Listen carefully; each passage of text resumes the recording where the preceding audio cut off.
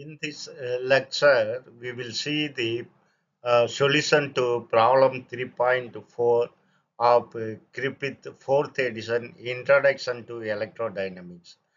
Problem 3.4 consists of two parts. Now, the part A is show that the average electric field over a spherical surface due to the charges, remember that due to the charges outside the sphere is same as field at the center. Now we will solve this in a very simple form, very simple form. We will use a technique. The V average, that is average potential, is equal to average potential in the sphere is equal to the potential at V center plus the charge enclosed by this sphere divided by 4 pi epsilon naught capital R, where R is the radius of the sphere.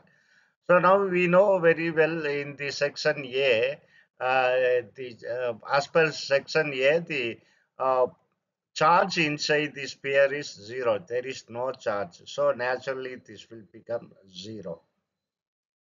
Then the V average will simply become is equal to V center, which is equal to Q divided by 4 pi epsilon naught 1 over Z cat. So distance between the center and the charge Q is Z.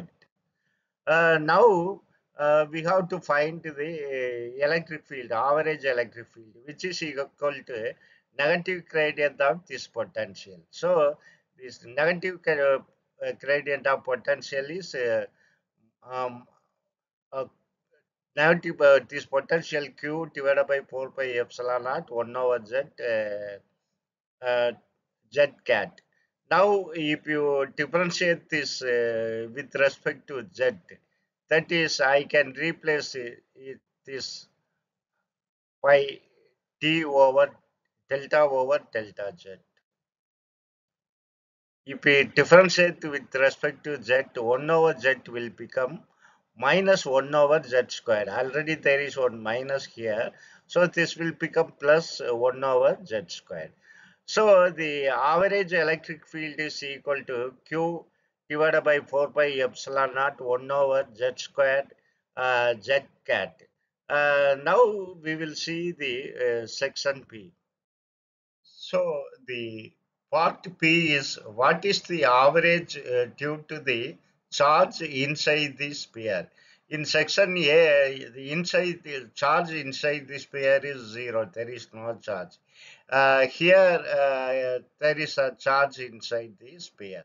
So the average electric field is equal to electric field at center plus uh, electric field inside the sphere, that is Q enclosed divided by 4 pi epsilon naught capital R square, where capital R is radius of the sphere. So this we can write as electric field inside.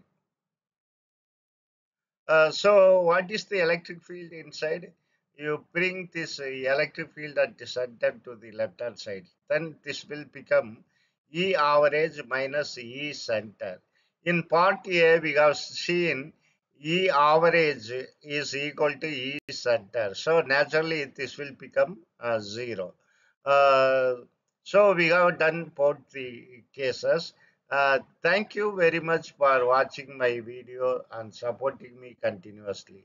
Thank you very much.